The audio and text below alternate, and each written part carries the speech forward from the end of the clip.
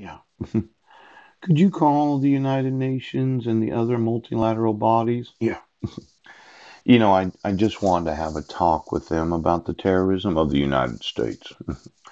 They thought they weren't getting sued, but they are. So, see, terrorism involves the disruption of, yes, interruption of, yes, or destruction of, yes, what is known as government. Now, in addition to these legislative acts, the European Council, yeah, could you get me all the employees of the European Council, the United Nations, oh, and the other multilateral bodies that have signed all these terrorism agreements? See, I informed, yes, law enforcement of fraud, forgery, and felony. Yeah, they said, we're sorry, Mr. Budnick. We don't have to remove our court orders. I said, well, now it's terrorism. Oh, and treason. Ouch.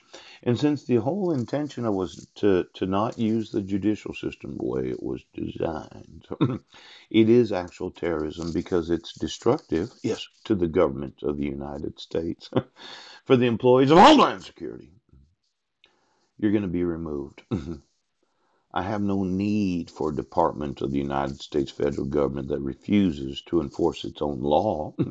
That it wasn't right. It was passed. Oh, Congress passed that law. Yes. Now, in addition, yes, to the legislative acts, the European Council adopted the Stockholm Program. Yeah, a 5-year period for the period of 2010 to 2014 to provide common policy guidelines. Yeah, for responsible national authorities of the European Union member states on the protection of fundamental rights. These fundamental rights known as due process, equal protections of the law, yes, and the privileges and immunities, ooch, as well as all of those amendments to the Constitution, and the humanitarian rights of those that are involved. Now, you thought today was going to be kind of a joke? Yes. I'm actually suing you for hundreds of billions of dollars in other nations for having any knowledge. No, I actually am.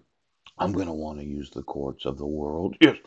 And for all of those that have signed on to the Stockholm program, yes, the Madrid, ooh, for the United Nations and all their terrorism. Now, the European Union member states on the protection of fundamental rights, yes, privacy. Now, I talked to you a little bit about the use of my name in the newspaper.